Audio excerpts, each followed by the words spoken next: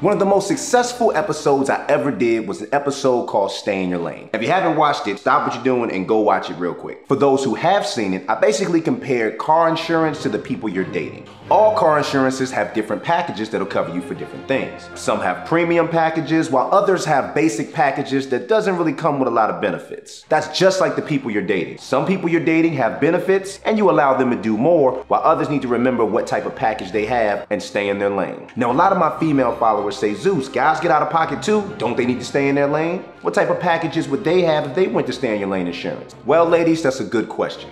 You're about to find out right now.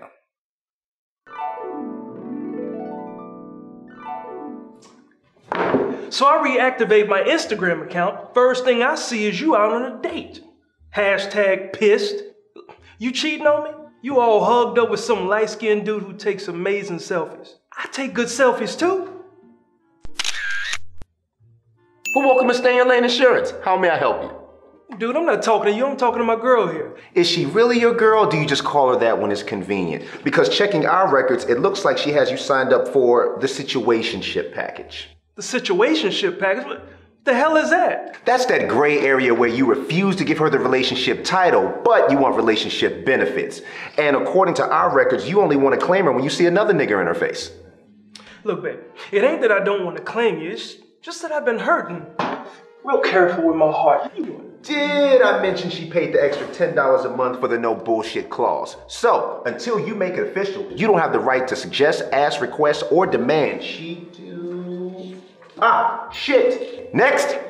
Girl, ain't nobody trying to get back with you, keeping tabs on you. I be calling you at 2 a.m. because I'm trying to talk about our son's future, which you don't care about. You was out last night at the club. You probably had sex too, didn't you? Didn't you? Let me smell your titties.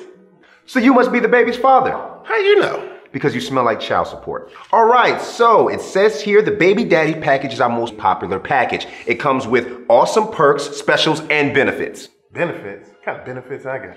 All right, it says here you get to be a good father to the child that you two made by mistake.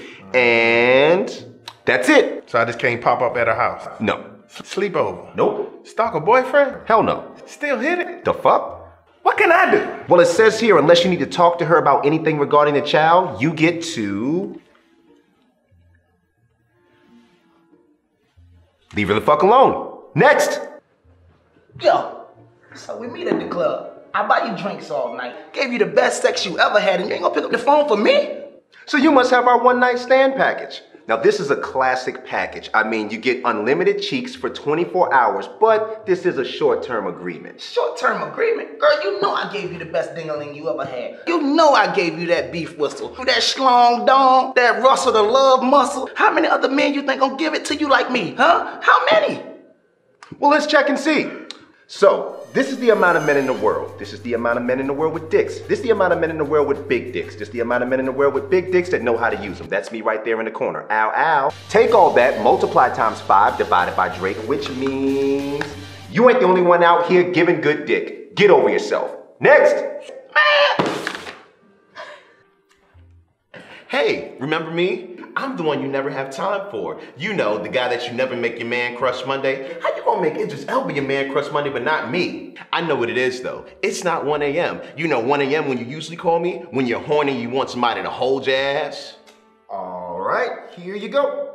Towel? What's this for? That's so you can dry off properly when you're done swimming in your feelings. Has anyone talked to you about how your particular package works? Whew. That was great. Yep, I was there. Well, you can go now. Go? Yeah, Go where? home. I thought I was staying the night. What are you talking about? It's 1:15 in the morning. It's cold outside. It is really cold outside. I need to spoon. Like a good side joint, stay in your lane.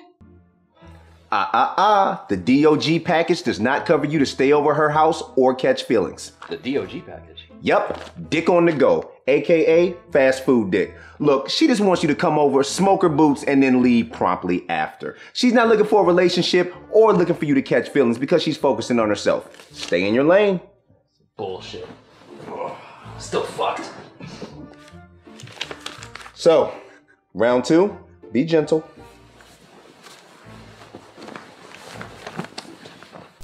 Stay in your lane agents. Always there when you need them. Yep, I think it would go something like that. Moral of this story, when it comes to knowing your role, everybody's got to do it. It's good to know what you are, but more importantly, you need to know what you aren't. I'm topropezeus. Live your dream, not your reality. Respect. You look better on Instagram. Lying to me through an iPhone screen on Instagram. Hey, how you doing? I'm that girl that you met on Instagram. You a damn lie, you are not the same girl from Instagram. You're only bad on Instagram. I, Zeus, take you, Danielle, to be the biggest fucking mistake I've ever made. When do you think we can get married? Married? Bitch, we can't even be Facebook friends. Pass me that lighter over there. Shut the door when you leave and don't slam it. You asshole. You said you loved me. You said I was your everything. I know you better check that fucking tone before I sign it.